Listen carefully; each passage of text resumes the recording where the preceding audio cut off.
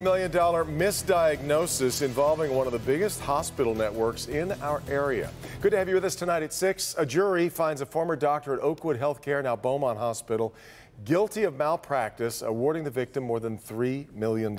This was the first judgment in what could be a long line of defendants suing Dr. Yasser Awad. Jason Colthorpe is here now with details of this first case. Jason? Yeah, guys, Maria Martinez is now 26, but 15 years ago, her life was changed forever.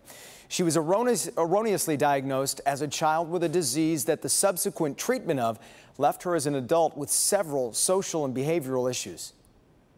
In 2003, when Maria Martinez was just 9 and suffering from migraines, she was referred to child neurologist Dr. Yasser Awad.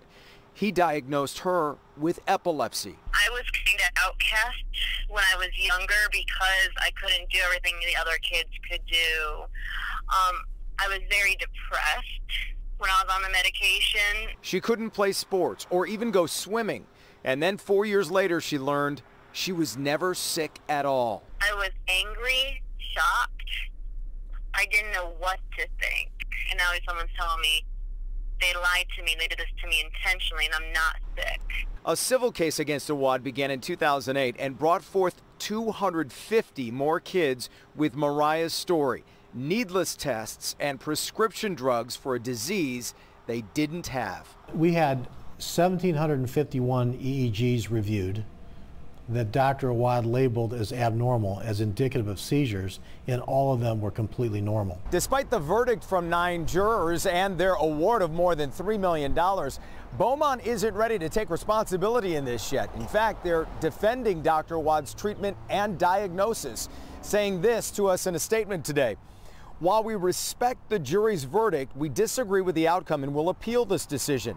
We believe patients were treated appropriately and disagree with allegations of improper oversight of Dr. Awad by Oakwood Healthcare. It's unbelievable. I don't know how they could have defended this case in the first place.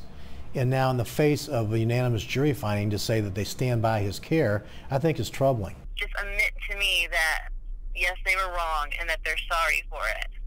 I think that would mean the world to me. If we have to try another 250 cases, we will. But each one of these kids is going to get some measure of justice. Now, because of statutory caps on verdicts, this could be reduced to as much as $495,000. But McKean is trying to fight that law as unconstitutional and let this stand as more than $3 million. So did anybody ever notice anything strange, like all those tests? Right. That did stand out to one doctor. According to testimony, she reported the irregularities to hospital officials. McKean says she told them several times and they swept her concerns under the rug. This was another doctor working closely. But the hospital, in that statement that we read, says it disagrees with the allegations of any improper oversight by fellow doctors and staff. It's interesting to watch how this decision now affects what could be 250 other cases. Like you heard, he'll go to trial if he has to, but he'd rather, we'll see what happens. All right, Jason.